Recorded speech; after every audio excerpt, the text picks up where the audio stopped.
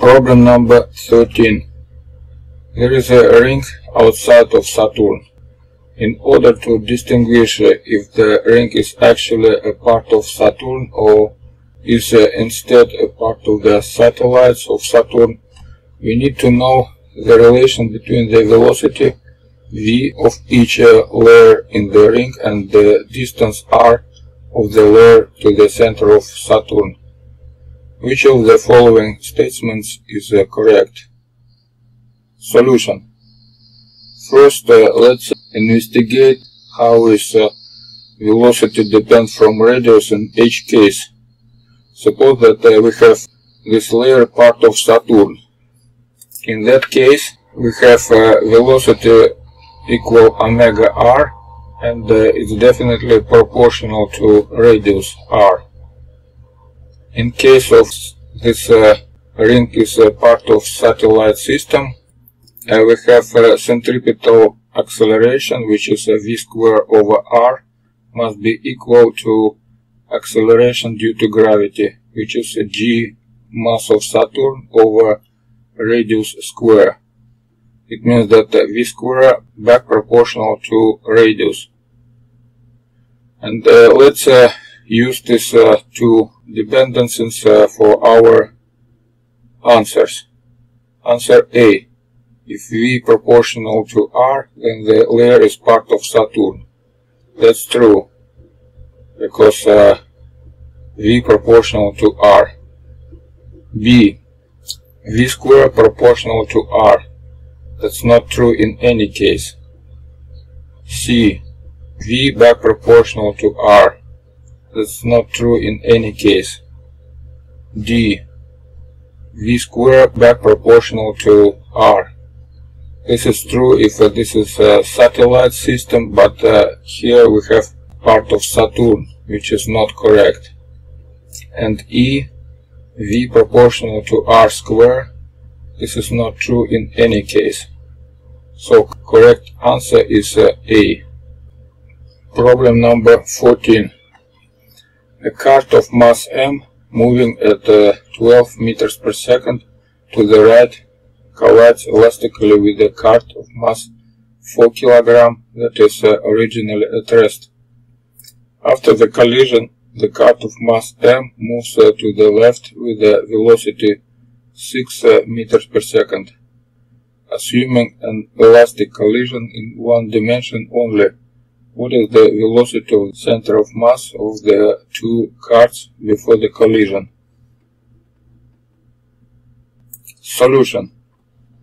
In the system of center of mass, we have collision during which two masses collide with velocities, and after collision they move with opposite velocities with the same amount as before collision.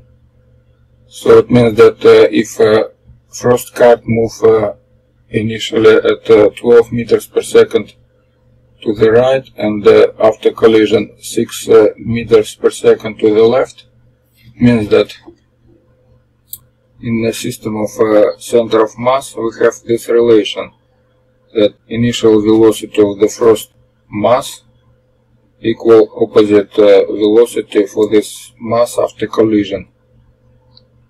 And solution for this equation is v center of mass equal 3 meters per second, which is answer B. Problem number 15. A uniform rod is partially in water with one end suspended, as shown in the figure. The density of the rod is 5/9 that of water.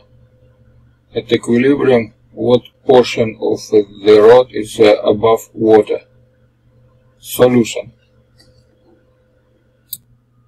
Let L be the length of this rod. X is part of this rod above the water. S is cross-sectional area of this rod. Rho0 is density of water. Rho equal 5/9 Rho0, that's the density of this rod. And we have to find what is X. part of the rod above the water. Also, let's theta be the angle between the direction of this rod and the horizontal.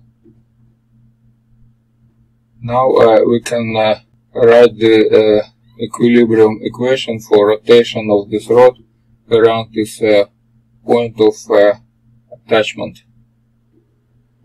We have force of gravity, which is applied to the middle of this rod, and we have buoyancy force from water, which is applied to the middle of the portion of the rod under the water.